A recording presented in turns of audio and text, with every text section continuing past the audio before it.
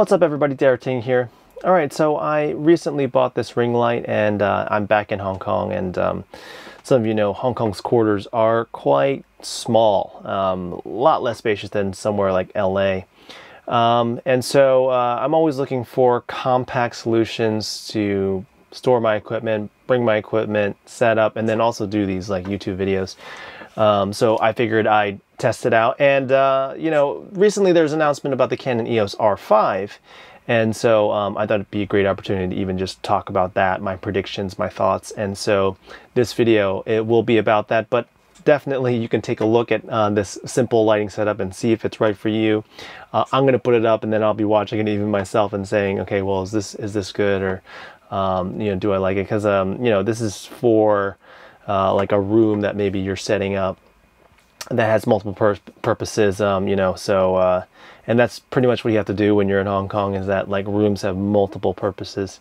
It's all about economizing and maximizing your space. All right, so let's talk about the Canon EOS R5. So, you know, as I mentioned, I actually did a video about this when it first came out, about the EOS R5.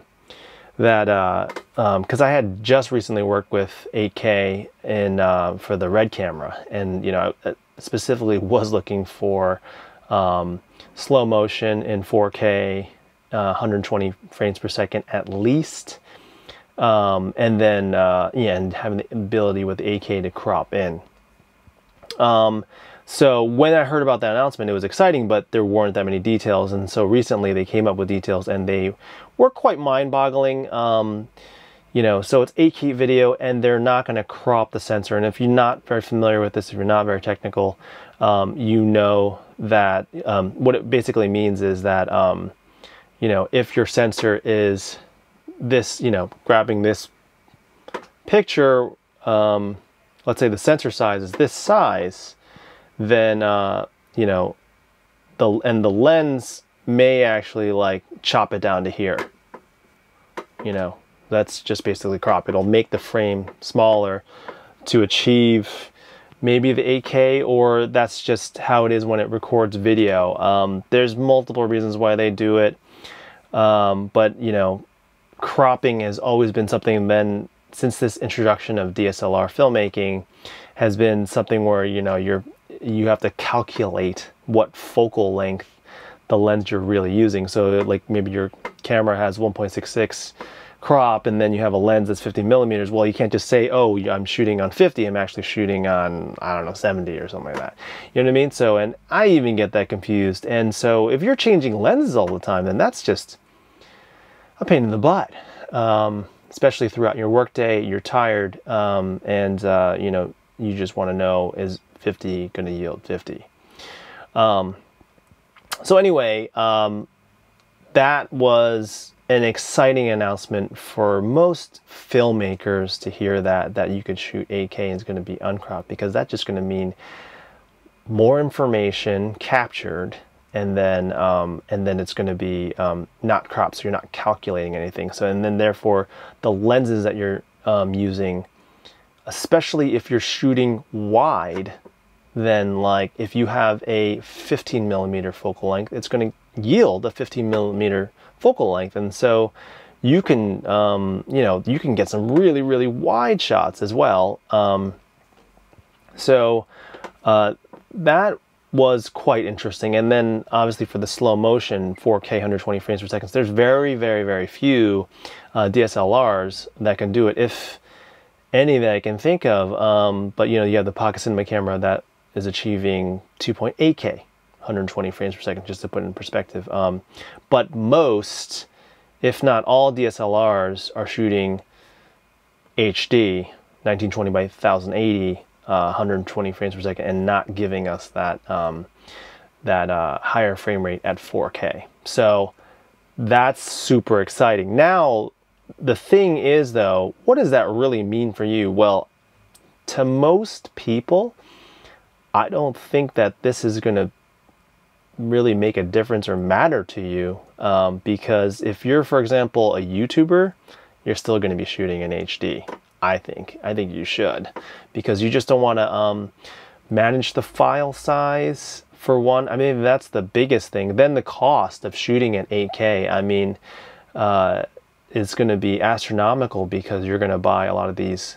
You have to factor in not only the cost of the camera, but the cost of the media that you have to buy. So CF cards, UHS-2 cards, all those are very, very expensive. That's like, I think I spent like $250 just to use a UHS-2 card, and it was 128 gigs. And that's 128 gigs is not going to last you long at all.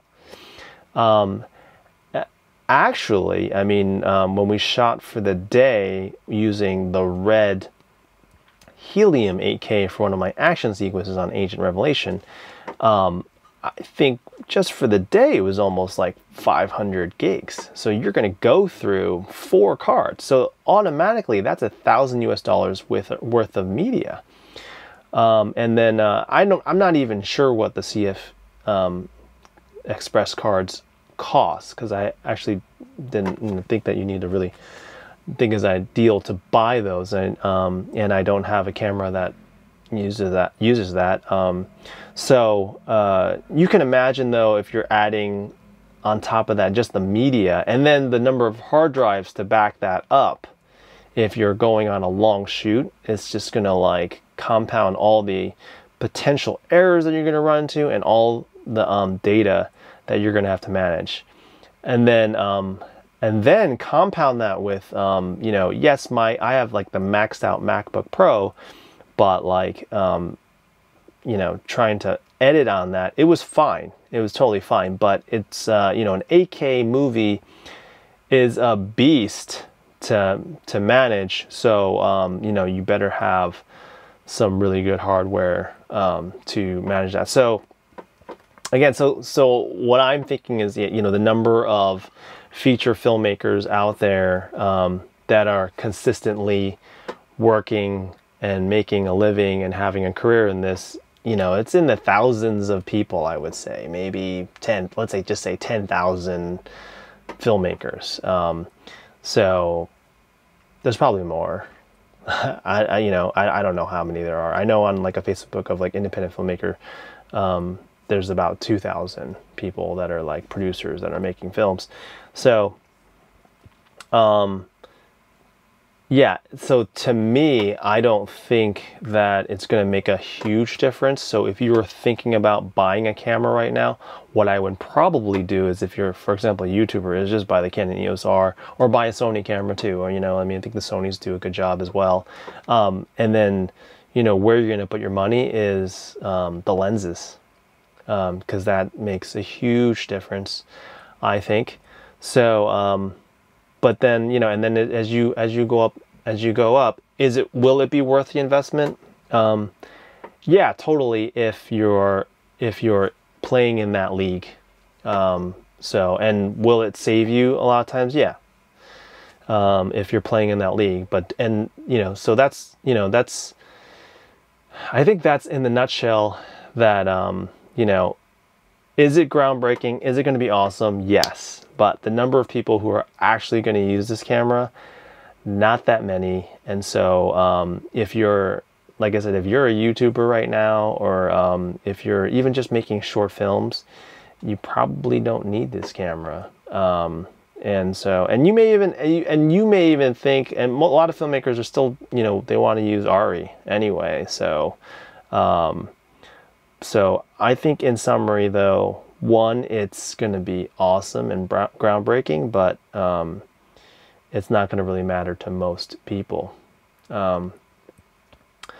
But here's the thing though that I think is the most interesting takeaway, because I've noticed Apple has finally said, hey, like, I'm going to start giving consumers what they want and not limiting, you know, holding back. And I think that's finally what Canon is waking up to, is that like they've seen how a lot of other manufacturers and new manufacturers have just come into play, and they're starting to make some phenomenal equipment for much less.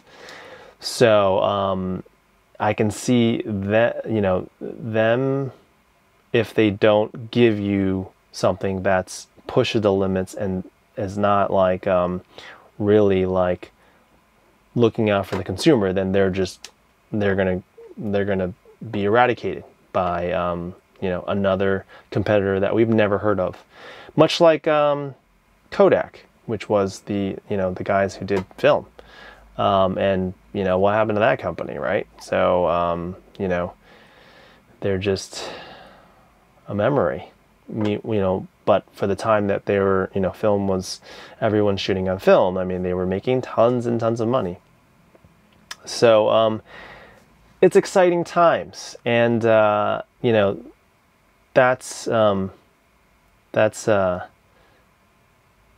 very exciting for I think filmmakers that are pushing the edge, and the ones that understand technology, which this is really what my channel is about, is really understanding how to tell a story and leveraging technology to make the best product possible, so that you're not wasting money. You're giving I try to give my audience the most important stuff for the time and the money that I have. And that's, I think that is ultimately what people want. So, all right, well, I hope you appreciate this video. I really enjoy catching up with you guys. I hope you're all staying safe during this time. And I hope you'll subscribe and like my videos, because I'll be coming out with more videos, as you can see. It's all going to be different types. I've started filling out some of my editing tutorials, but you know, I'll be coming up with behind the scenes on Agent Revelation, what I did with my team, and you know, what was the process, and other great content that I'm excited to share with you. So all right, well, I will talk to you next time. So later.